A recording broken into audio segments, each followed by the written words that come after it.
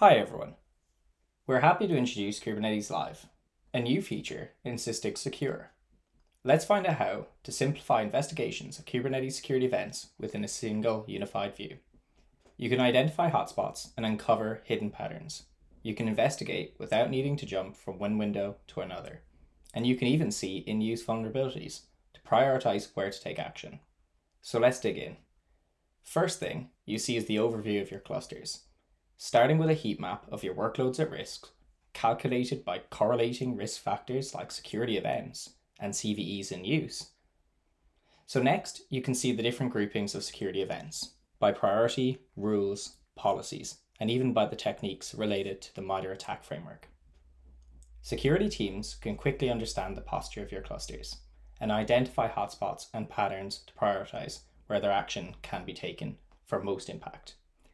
You can also have specific views, for example, which images are running in your cluster and what vulnerabilities are affecting those, or the vulnerabilities grouped by the clusters. So let's see this feature in action.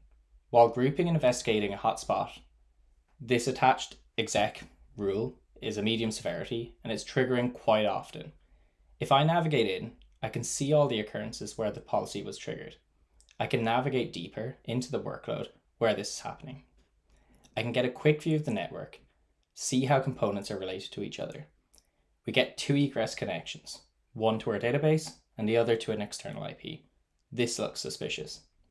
Let's investigate all the related security events, and let's try to discover what happened step by step without leaving the window.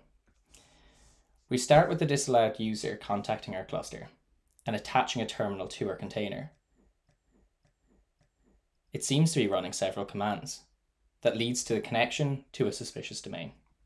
Now we can check the command that triggered those events, and it looks like it's downloading some files. Checking the content of the file, we can see that it's a PHP script to download and extract data from our database. Well, we can confirm that there's either an internal bad actor leaked some of this data or an employee has been hacked. But most importantly, in a few minutes from a single window, we have a clear view of the attack. We saved lots of time and gathered information that's very valuable to our response team. And in short, this is Kubernetes Live in Sysdig Secure, a feature to identify hotspots and speed up investigation and correlate different security indicators to prioritize where to take action.